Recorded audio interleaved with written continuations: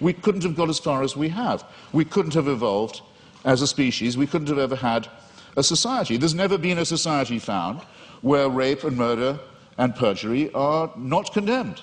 And these moral discoveries long, or absolutes if you want to call them that, long predate the arrival of anything recognizable as monotheism. It's a bit like the argument of free will. People say, well, how do you have free will?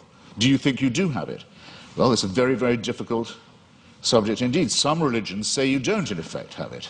That all is determined by heaven. You're really only a plaything in a larger game.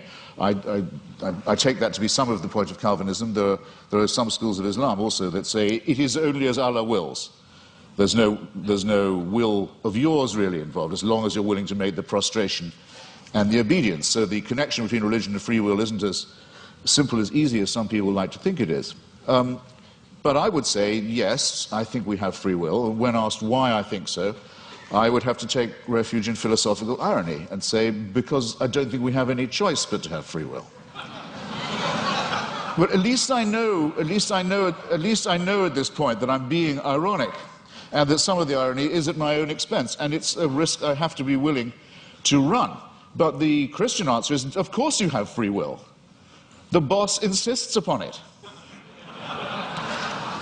This somewhat degrades the freedom and redefines the idea of will. And it seems to me also that there's something degrading in the idea of saying that morality is derived in the same way, that it comes from on high, that we ourselves are not good enough, that we don't have the dignity, we don't have the self-respect, we don't have the character to know a right action or a right statement when we see it or when we want to perform it. It's this servile element in religion. It's not, strictly speaking, the subject of our debate this evening, I know, but I'm damn